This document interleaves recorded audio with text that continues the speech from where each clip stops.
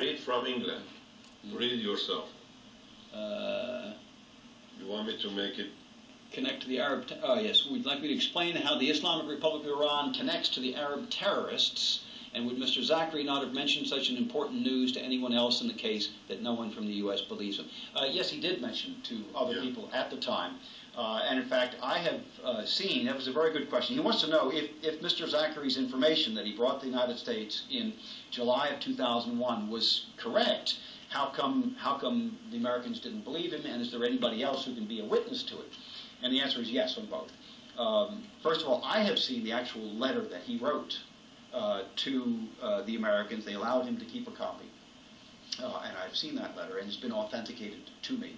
I worked for 7 years with families of the 9/11 victims investigating Iran's ties to the 9/11 attacks. And we won a major lawsuit in New York just a couple of months ago in December of 2011, where a federal court agreed with us that there was direct material evidence that the Islamic Republic of Iran was involved in the 9/11 attacks.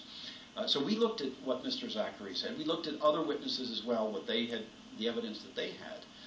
And I must say there was evidence coming from all different sides that showed Iran's involvement in these attacks.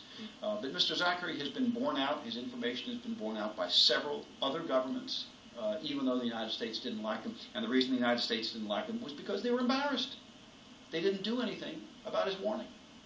That's why you call them CYA, right.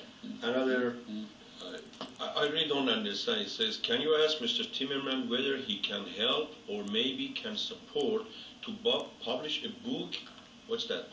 In Persian. Okay, in Persian before the Iran regime